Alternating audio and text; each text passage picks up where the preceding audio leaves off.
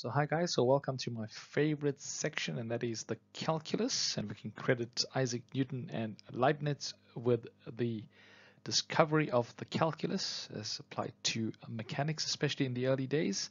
Oh, look at these cool hairstyles. Can you imagine them on Jay-Z or Eminem? Wow, amazing.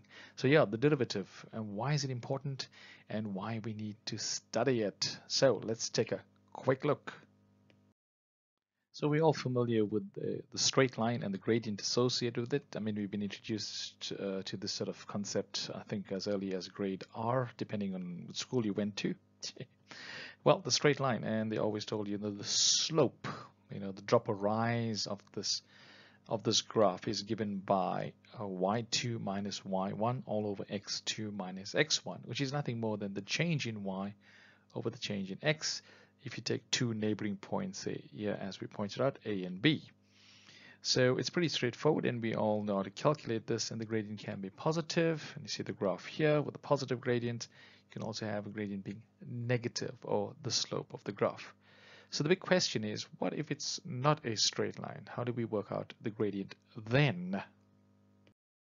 Before we go on to the mathematics, as a physicist, I always like to relate what I learned in mathematics to the real world. And I think in school we don't give that enough time. And I feel that the gradient of a function is much more important than knowing the function itself. Let me just say that again. The gradient of a function is much more important than knowing the function itself. And there are some very common applications. So you remember from mechanics, we've studied momentum or linear momentum. And we know that the net force acting on an object is equal to the rate of change of momentum, delta P over delta T. So that's the gradient. If you look at Ohm's law and you look at electrical resistance as well as current flow through a conductor, the current is defined as the rate of flow of charge, right? Delta Q over delta T. And later on, some of the metrics would be looking at electrodynamics, and we look at motors and generators, and you know that Faraday's law of electromagnetism really is nothing more than d phi dt. So the induced current or potential is proportional to the rate of change of magnetic flux.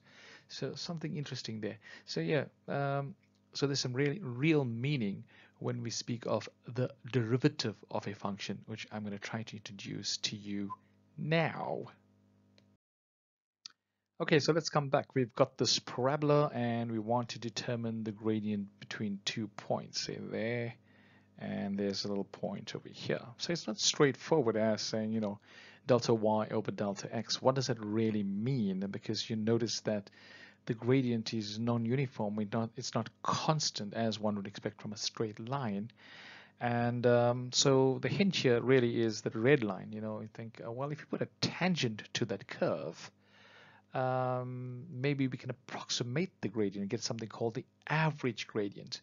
But then, we look at this very carefully and say, well, what do we mean by tangent? We know the tangent is, at a point. So we're thinking maybe these points should be sufficiently close to each other. So you get the idea? So we can approximate the gradient at a point or points close to each other, or in the vicinity of a point if you're looking at a general curve like a parabola or a cubic. So let's take a closer look at what we are really saying here. Okay, so we have the curve, which is that black curve that we see there. We're just going to call it f of x. We're not going to give it any functional dependence. And we're going to look at 2 points here. The first one is x1, and we look at x2, sufficiently close to each other. And essentially, we could say something like x1 is equal to, well, not x1, but x2, which is the further point, is x1 plus some increment, little increment h, very much less than 1. So h is a very small number. So we can define very quickly that delta x, the difference between x1 and x2, which is x2 minus x1, which is h.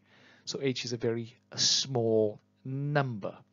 So we'd say that x1 and x2 are typically very close together. Now, what are y2 and y1? Well, y2 is the y value, which is f of x2. So we just replace x by x2.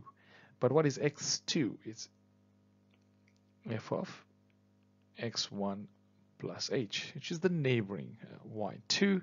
And what is y1? Y1 is the y value. And how do we get the y value? We look at the corresponding x value, which is f of x1. So in order to get the gradient, if we try to look at this, and as delta x gets smaller and smaller and smaller, we say that x2 approaches x1 in that limit where h tends to 0. So if we had to write down, just from an ignorant point of view, a not so informed point of view, if you want to write down the gradient between the 2 points y2, y1, we'd most likely write something like m equal to y2 minus y1 all over x2 minus x1. But what is y2? It's f of x1 plus h minus f of x1 all over, what, x2 minus x1. What is x2 minus x1? It's h. And you'll think, well, look at that, it's f of x is, it's not really a straight line, but this animation shows that as delta x approaches 0, which really means in the limit as h tends to 0, we'd find that the gradient that we want, the average gradient between y1 and y2, approximates quite nicely to the gradient of the tangent, that blue line, at the point x1. So as h tends to 0, that means x2 approaching x1, we can work out the gradient of that curve at the point x1. So from the average gradient between x2 and x1, we'll look at something called the instantaneous gradient at the point x1, which is a really good approximation of the gradient of the curve, provided that x2 and x1 are sufficiently close. I don't even know why I'm screaming. I'm just so excited. So we want to formalize this and just keep this in mind, how we got this. And please pause the video, review this, try to get an understanding, because it will play a role, a major role going forward. So this aspect over here, f of x plus h minus f of x all over h, we can drop the labeling 1.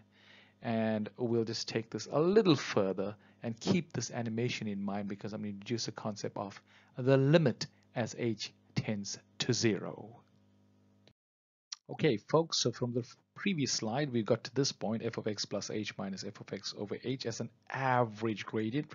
I dropped the labeling 1 for x1.